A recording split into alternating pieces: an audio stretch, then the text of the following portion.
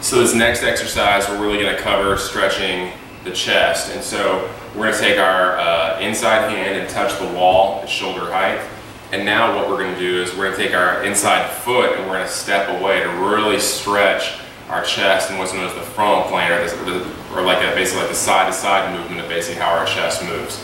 So what we're going to do is we're going to take our inside foot and step here, push away and come back. So step here, reach, and come back just like that. So basically, I'm feeling a huge stretch right here for the inside of my chest and my anterior shoulder.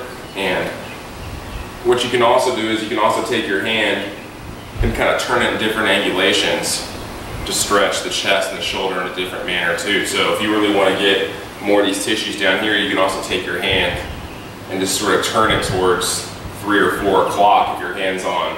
If you imagine your hand at 12 o'clock, you can kind of turn it like at 3 or 4 to really open up those tissues as well.